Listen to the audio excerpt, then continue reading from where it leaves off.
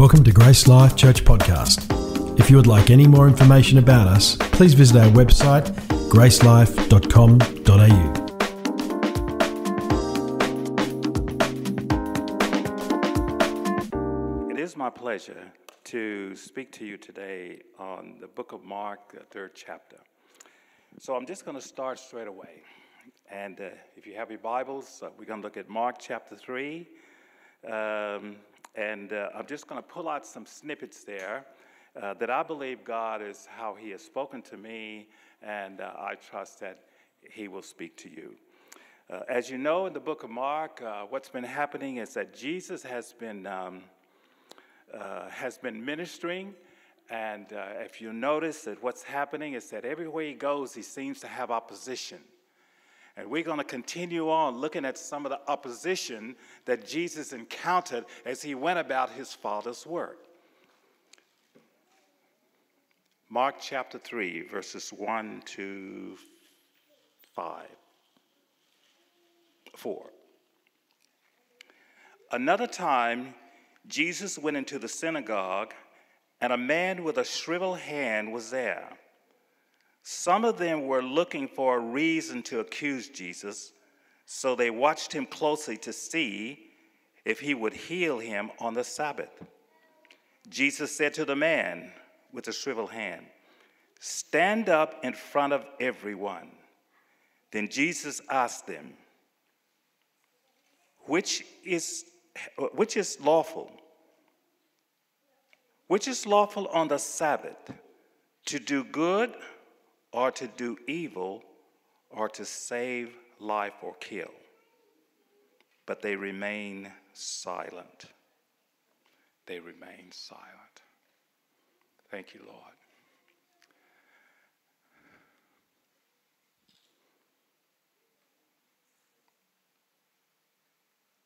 Father, this is your word. Give us ears to hear. Give us a mind to conceive. And we bless you this morning. In Jesus' name, amen. So what was happening here? The leaders of that time were coming and challenging Jesus. They didn't recognize him, but they were jealous. They were jealous of what Jesus was doing. These are the leaders at that time. These are the ones who were supposed to be pointing people to God. But instead, they were jealous of what Jesus was doing. They were jealous, and they had a position in the community. And when Jesus appeared to start to speak with authority, they became jealous. I want to tell you today, I love this church. What I really like about it being on the leadership team is that when we start those leadership teams, the first thing that Josh and Scott and all the elders will do is that, what is God saying? What is God saying? And we spend time trying to discern what is God saying to this church. But you see, at that time, the leaders of that time challenged the work of God because of man nature, their nature. Their nature was to be in control. And you know, I have been in many situations along my journey where I have been in leadership positions for a very long time in different places. And what I discover is that in leaders and people in the church, what begins to happen is that if we take our eyes off God, then we will move in a direction that is away from God. You will hear sometimes that God says that we have a nature. That nature is described in the book of Galatians in chapter 5. There are two natures. There's a spirit man, and there's the flesh. And then in the middle, we have a choice. We have a will. We can decide which way which direction, which decision. You see, these leaders had lost their way. They began to challenge the man of God from doing the work of his Father. We as believers, we're going to be challenged. We're going to be questioned. We may even face hostility sometimes. The first thing I'd like for us to take away is that the Pharisees lost sight of their goal. They were supposed to be showing people the way to God.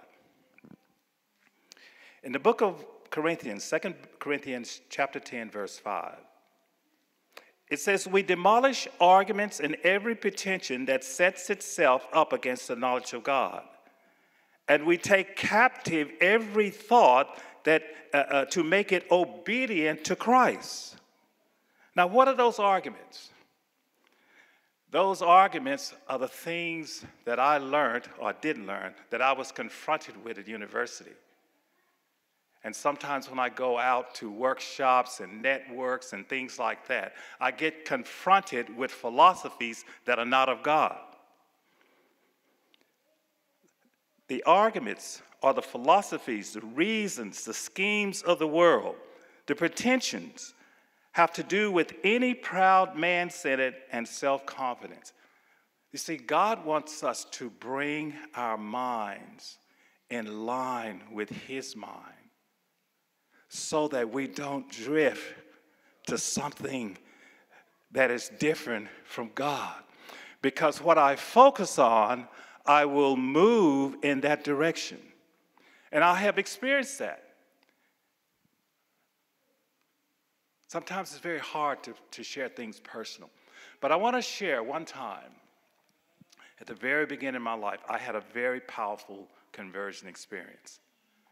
I felt like I went to heaven. I felt like I was with God for about 3 or 4 weeks. And then I came back down to earth. And then 3 months later, a man hit my father. My father fell and he passed away. And I had just come out of a war where there's all kinds of crazy things happening. And I remember sitting in a living room and I had 2 visions in front of me. One vision was to take revenge, to go and get this guy and do some terrible things to him. The other vision was over here. I saw Jesus. I saw the nail prints in his hands. I saw the crown he was wearing. I was able to see the scars on his back. And then I would drift back over here. In myself, I just wanted to get revenge. But then I found myself, I had to make a decision. I had to come to a sense that my mind, I had to focus here, because if I focused here, I probably would be in prison. I wouldn't be here today. You see, that's the potential. God wants to demolish every argument, every pretension that sets itself up against the knowledge of God. And we take captive every thought. The Pharisees lost sight of their goal. In Mark chapter 7, you're probably reading that. It talks about Jesus withdrew from his disciples to the lake. A large crowd from Galilee followed. When they heard about all he was doing, many people came to him from Judea, Jerusalem, and the region across the Jordan and around Tyre and Sidon. Because of the crowd, he told his disciples to have a small boat ready for him, to keep people from crowding him. For he had healed many, so that those with diseases were pushing forward to touch him. Wow. What did Jesus carry? The first thing I want to say is, when Karen was going to introduce me this morning, when she did, the thing I just want to say in my head, I am just an ordinary person. We're just ordinary people. Jesus' disciples were ordinary people. And over a period of time, they began to understand who they were and what they carried. I thank God that many years ago, I was put in a position. I have credentials, I'll tell you that now. I have some credentials. But I was put in a position where I couldn't depend on those credentials, and I couldn't even depend on anything else except God. Did you know that sometimes God will lead us into a place and create a set of circumstances as such that you can't depend on anything. Nothing will work except God. We were talking to Pastor Gabriel and his wife last Sunday, and we were talking about, well, why in these third world countries that people are getting healed, people are being set free. Pastor Matunda talks about, well, how do you get on with talking about setting people free of demonic activity? How do you get on with that in the Western world? We don't. We skirt around it. So the pastor said, what happens in those countries is that they don't have anything to rely on like we do. When we get sick, the first thing we do, I'm not saying I go to the doctors, I'll go to the hospital if I need to, but I have a backup. And so in the third world countries, they don't have a backup. They only have God. They only have God. And sometimes what God will do is he will lead us into a situation where we have no other choice but to depend on God. And I believe there's a time coming where God will start to challenge us, because in this country, in the Western country, we have so much. We have so much backup. Some of us will have a bank account. We have a car. We went to Africa a few years ago. We saw people didn't have cars. They would run to where they needed to go.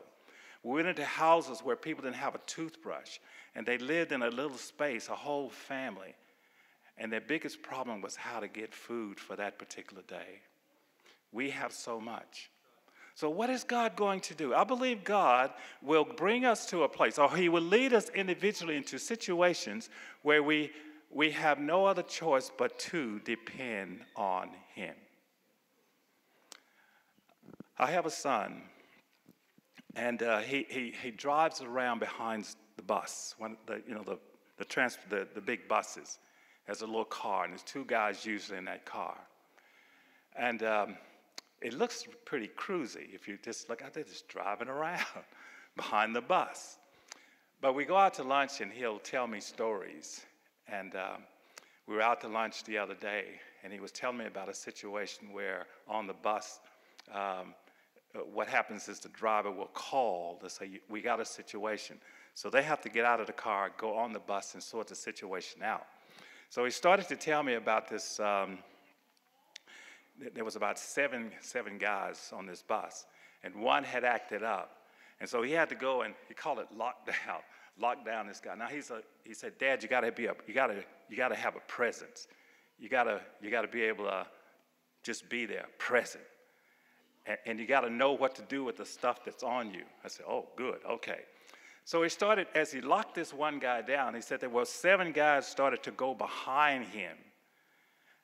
And I said, oh, and he just kind of was gonna leave it. He wasn't gonna tell me what else was gonna happen. So I'm like, well, what happened? Just tell me what happened. And he said, oh, yes. He said, as they started to move behind me, because I'm thinking they're going to come up behind him and punch him or something. So he said, oh, no problem.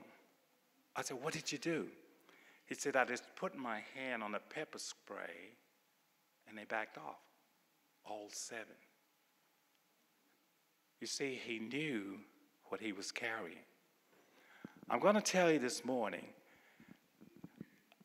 I'm not going to skirt around that we have the capacity to drive out demons. I was going to skirt around that. but I'm not. I'll just gently put it to you. I used to be called a local exorcist. God led me into that.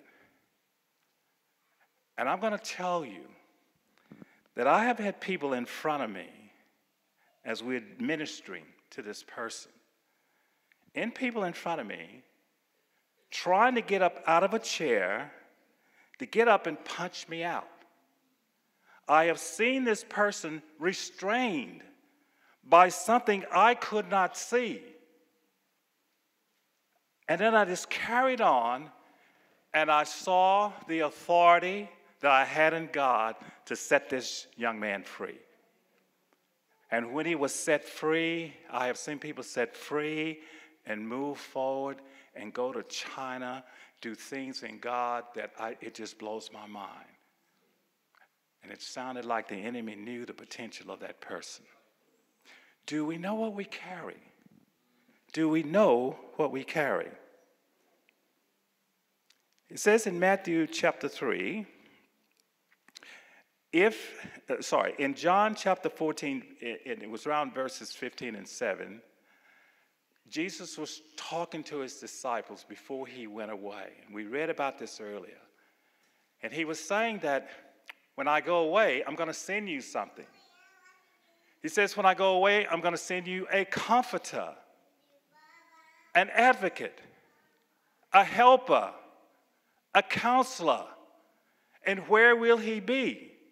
He will be inside of us. That is why God will never leave us, because he's in there. He'll never leave us. He will never forsake us, because where we go, we carry him.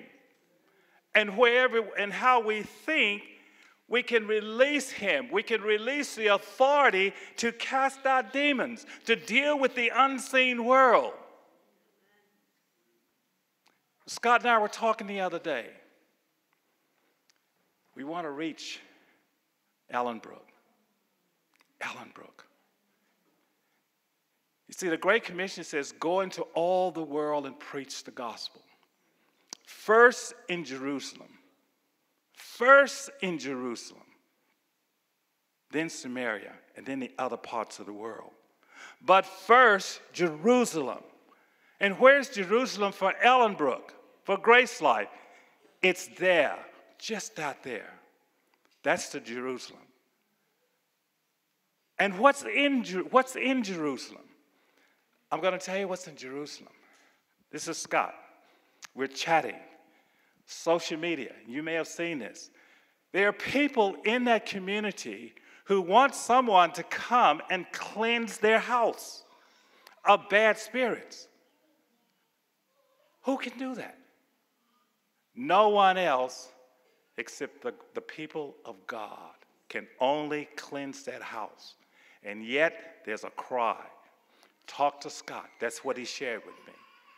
So when we start to go into Jerusalem, what we're going to encounter are the things that you read about, that you hear about on the news.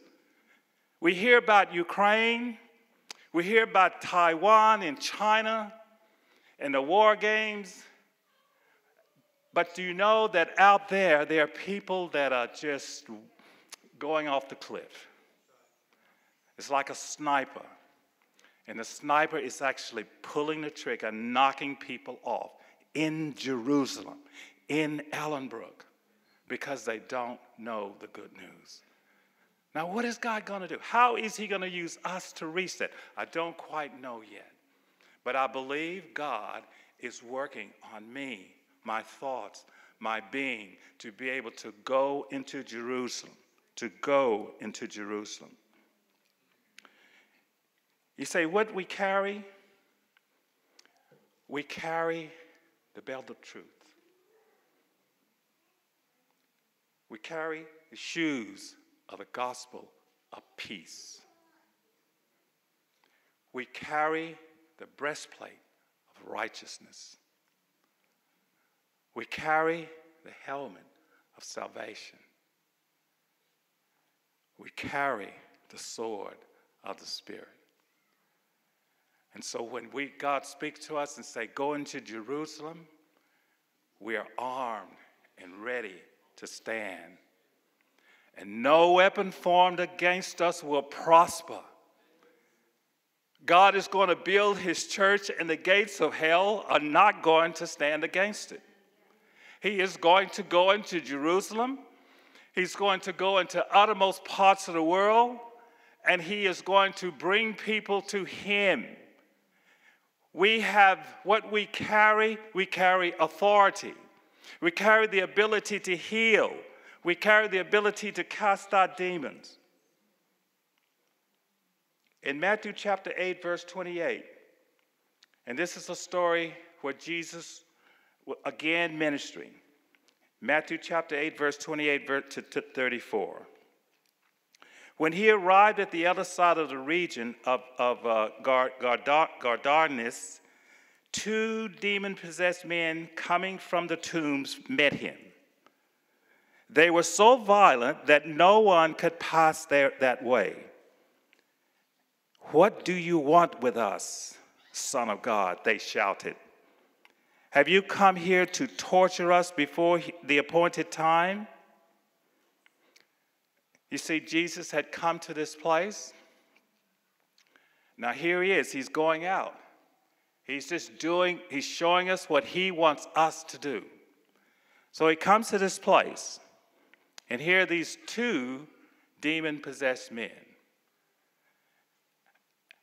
And what had happened was that the demons asked Jesus, "Send us to the pigs." And if you remember, the demons went into the pigs went off the cliff. What is he trying to show us there? That those things are destructive. They come to kill, to steal, and destroy. But Jesus has come to give life and give it to the fullest. The owners of the pigs went back to the town, and the people came from the town, and they told Jesus, "Depart from this region." They didn't get it. They did not get it. You see, what had happened was that they didn't understand. And that's why sometimes we will skirt around that issue, because it is hard to understand. And the enemy does not want us to get it. He does not want us to get it. So we skirt around it. And I was toying up whether to skirt around that this morning. But I felt that God's saying, come on, let people know what they carry. Let people know what they carry. You see, when Paul was in Corinth, he was talking to Christians.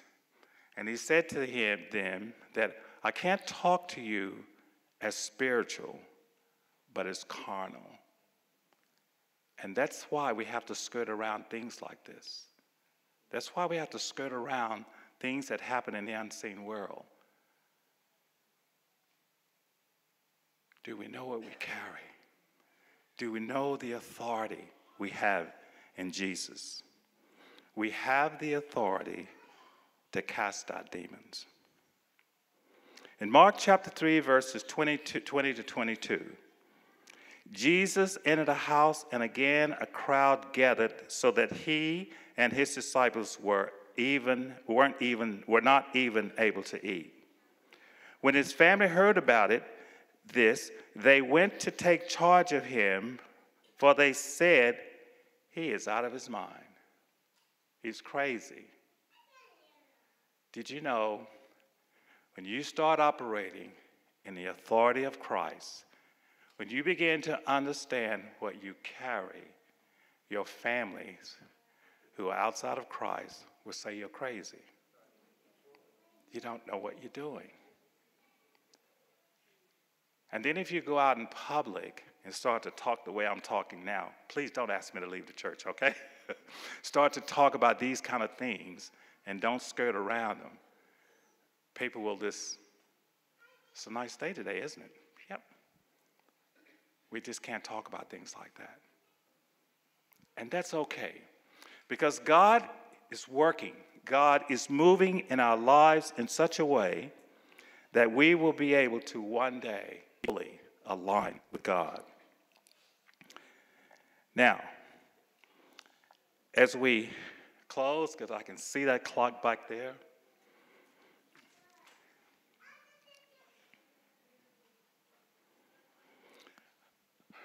I was just thinking about Moses.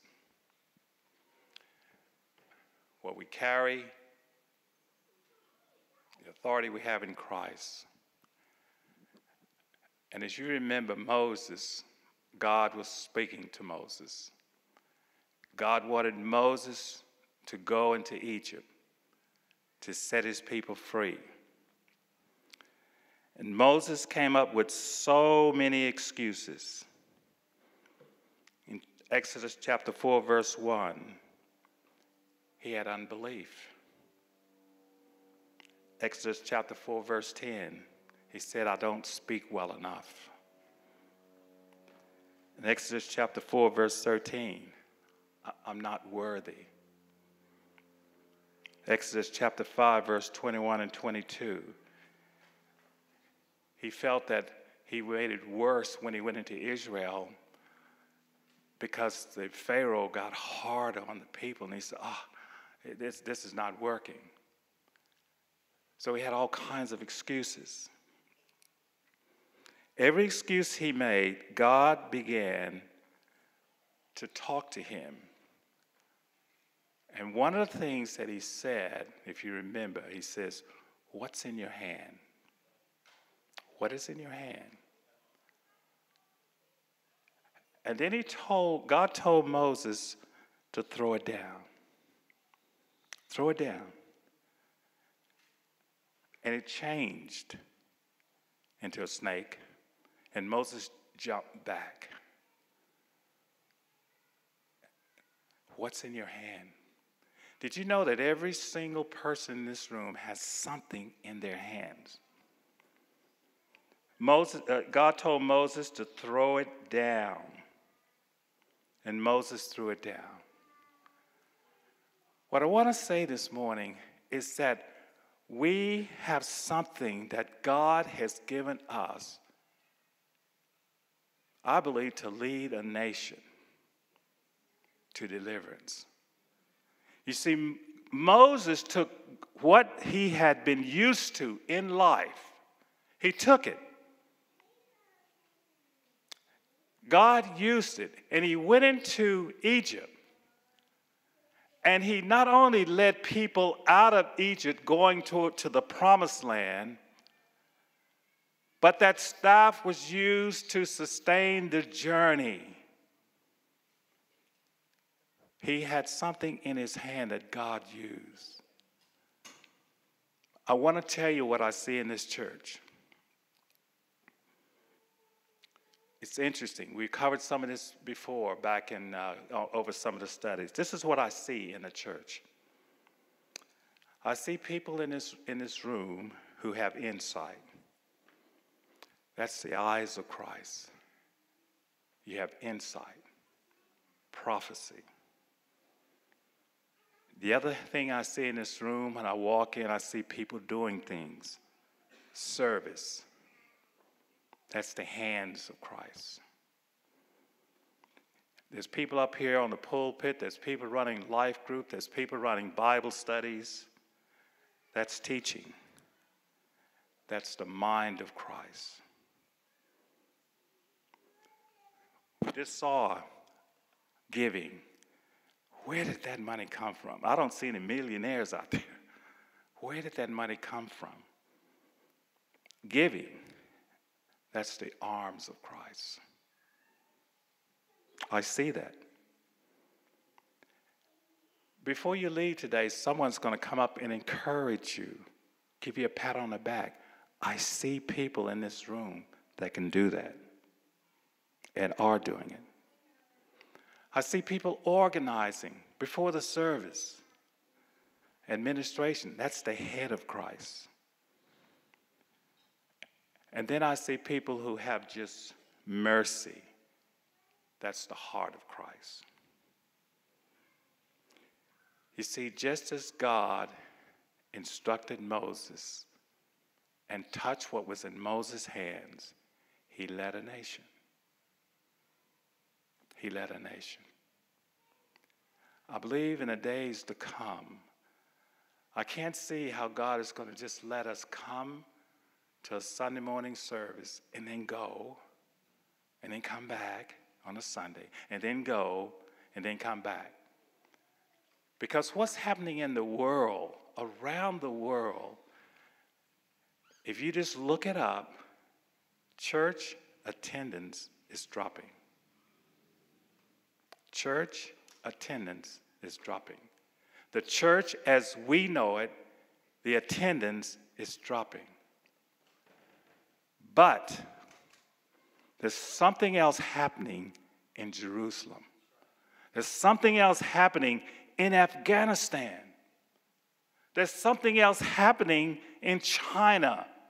There's something else happening in the world, and that is the Church of Jesus Christ is growing and getting stronger and stronger. It's a matter of time before the church in Australia, the church attendance will drop to a point where the crowds will start to come to the door because of what we have discovered and what we carry. We have the ability to heal, as it does as it happens in the third countries. We have the ability to drive out demons because of what the authority we have in Christ. We have the ability to do the will of God. We have the ability to go into Jerusalem and lead Jerusalem to the promised land. We have the ability to go out there and cleanse the houses that people are asking to come and want that their house is clean. And when we start to move into the will of God through the authority of Jesus Christ, what will happen? The crowds will come. The crowds will come. I am telling you, with the world the way it is, how long before God begins to show us in the Western world how church is done? I can see in this building, we've gone into Jerusalem. We've become aware of what we carry. We've become aware of the authority we have in Christ. I can almost see the crowds coming, and I have seen this. And then closed school once. And in this school, I heard God say that if you don't do something, all these kids are going to go to hell. And so I started an inter-school Christian fellowship. For 4 weeks, I went to the room. No one came. The next time a young student came in, she had been affected by one of the witches in that school. And she came in, and that's where I discovered all the credentials I have couldn't touch that. I had to go to the authority I had in Christ. I had to become aware of what I carried. And what happened, to cut a very long story short, that young girl became a Christian. Then her parents became a Christian. Teachers became Christians. So much so that the room we met in exploded. The whole school was turned upside down. Teachers became Christians. Parents became Christians. Students became Christians because they had seen how this person was before. And this person would come into the classroom. What happened to that person? That person was transformed. And what began to happen is that school was turned upside down by the power of God. That's what we have to look forward to. I've never forgotten that. Then God said, "What's in your hands?" He put all to one there. If God can do it in that school, He can do it in this country. And the vision is to go across the country with all to one. And I believe God can turn Australia upside down, just like He did with that school. Because